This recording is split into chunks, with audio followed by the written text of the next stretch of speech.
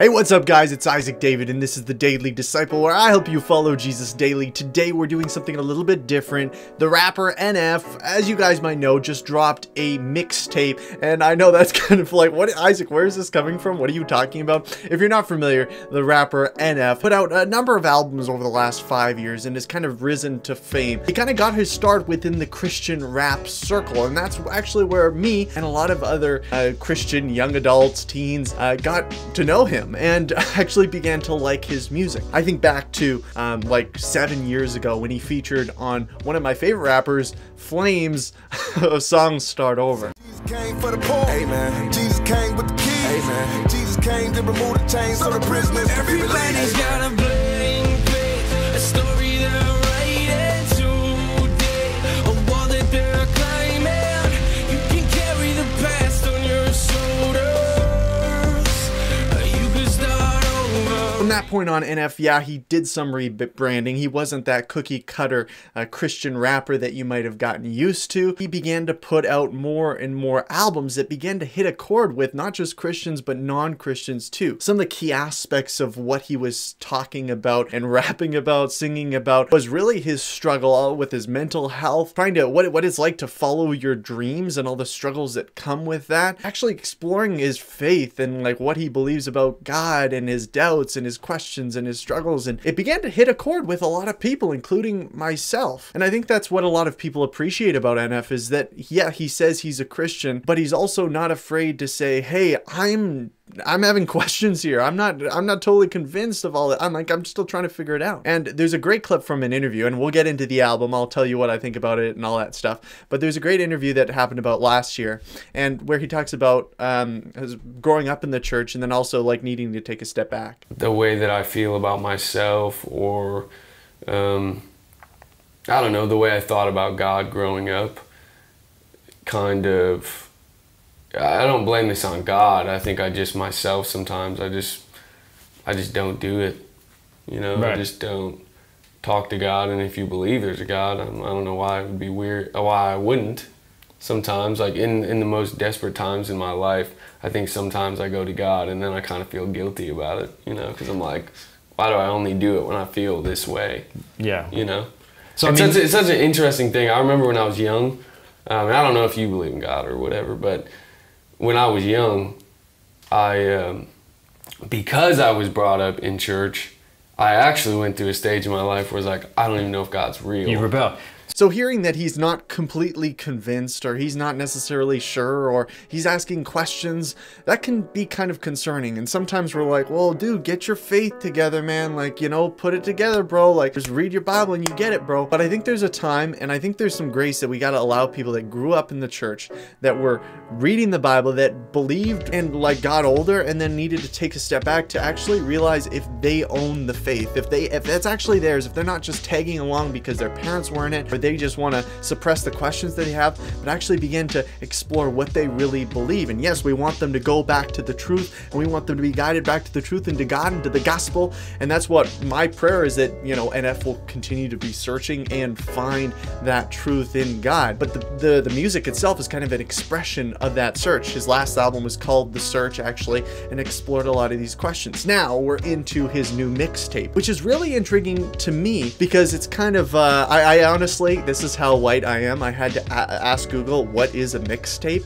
I didn't know. Apparently it's just kind of a compilation of songs that didn't fit in one cohesive album. In listening to it, some of my favorite songs, and if you've listened to the album, maybe, you know, let me know what your favorite songs are down below. But some of my favorite songs are Layers. He's talking about all the different things that come with being at his level of fame and the obligations that he has, and the people that honestly say, oh man, he's off base, and the people that say they're praying for him. And I just think that's so interesting, because look, when you are at that level that he's at, I'm sure there's plenty of people that would say, I mean, even like a tiny like YouTuber or whatever, people are always like, man, you got to talk about Jesus more, or you're talking about Jesus too much, or you got to do this, or you got to do that. And it's an extremely challenging thing to balance and weigh and stay true to your beliefs and what you want to produce. And as a rapper like NF, like that's something he deals with in his music quite a bit. One of my favorite songs, I think it's my favorite song, it's called Drifting. There's an amazing line in this song. Tell me me I'm worth it, God. I found that, I don't know, I found that phrase to be so impactful.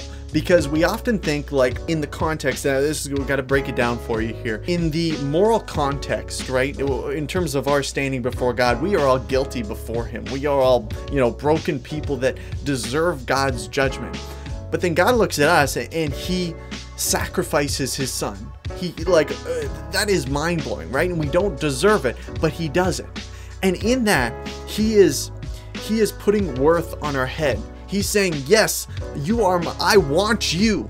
You are worth doing this for, not because of what you've done, because what have I said of you, right? And sometimes, man, we just need to know, like, God, am I worth anything to you? Like, I just don't know. And God is the one that we ought to be going. We are to that for. Like, don't go to other people to ask, am I worth it? Am I worth something? Go to God and ask him that, because he's going to come down to a resounding, yes, you are worth something. And I've demonstrated that in the cross. And look, like, once again, make this clear. It's not because of what you did. And he created you in his image, and that has an intrinsic worth, value, dignity, all that stuff. And man, I think one of the things that NF really touches on really well throughout his music is this idea of this kind of like the self-hate, and then also like trying to work towards your goals and like try to make it in this world. It's something you're passionate about, because often that can be like a really toxic cycle where when you're not getting to where you want to be, when you're not getting to what you want to achieve, man, you just tear yourself up. And even, I mean, NF's music demonstrates that even when you get to that point, you still are not totally, like, that doesn't fix your mental health, and that doesn't fix your perspective of yourself, self-worth, or it doesn't give you total security in who you are and what you do. Like, it can't do that. And I think that was one of the things that really impacted me in the interview that happened last year with NF, was just him talking about getting to the point of accomplishing his dream. The lowest place I'd ever been, touring and doing all that and not feeling anything. And that's what's so interesting about it, is I feel like everybody's chasing that thing that I've been chasing my whole life, except I arrived at it. And I think other people do that too. They're like, hey, I'm going to get this job, and I'm going to save money. I'm gonna get married. I'm gonna have a house. Yeah. I'm gonna have a kid. I need to save up so I can get this house. Oh, we're gonna need this kind of car for this, and like all this stuff. And it makes sense. I'm not like knocking that. I do the same thing. I'm not saying you wouldn't smile or be happy if someone came today and was like, hey, here's $2 million. This all sounds so positive, so this is gonna sound so weird.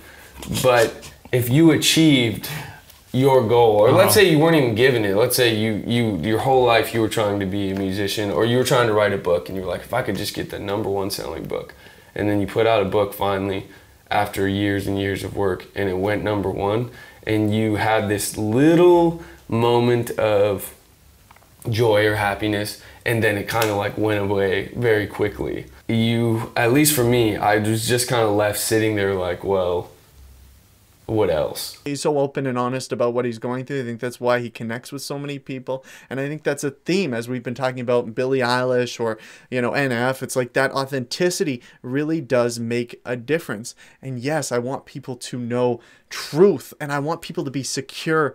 And we find that through understanding gospel truth, and we find that through community and being in secure relationships with people where we're able to be nurtured and have those questions, but also like reel people in and not let people go into a spiral of introspection and all that kind of thing. But it's important to air these questions. Like, it's important to air these insecurities. And I think NF's music gives people an opportunity to do that through the music. And my hope would be is that they wouldn't stop there. I think that could be a really, toxic thing where people can just dwell in their sadness, depression, questions, insecurities, and that can lead them in a spiral, a death spiral, really, where this can be an opening place to really verbalize and, explore your emotions, but then be reeled in with the security and the grace that God has for all of us, even in our doubts, even in our questions. I think that's an amazing gift that God has given each of us to explore our emotions through creativity, but then also reel us in to his loving presence and security, and knowing that he is in control, knowing that he loves us, knowing that his grace is sufficient for us, even in the midst of our doubts, questions, and insecurities. I want to give a shout out to his music video Story. This is really impactful and unique. It's basically him rapping a story, a mini movie, you could say. And I'm not going to spoil it for you, but the cinematic, like, just prowess of this short film, and also the music that goes behind it, it is really creative. And those are the things that really, I don't know, inspire me, because it is something out of the blue that you don't necessarily expect. I don't know how the song would actually sound just listening to the audio, because it's really a very narrative, just kind of him explaining exactly like what's going on and thought processes and just narrative dynamics. So it's quite interesting. I don't know how that would sound just audio, but man, that video is so impactful. It really is very creative, very inspiring. So kudos to him on that. Bear with me, this is from one of my favorite lines from his song Lost.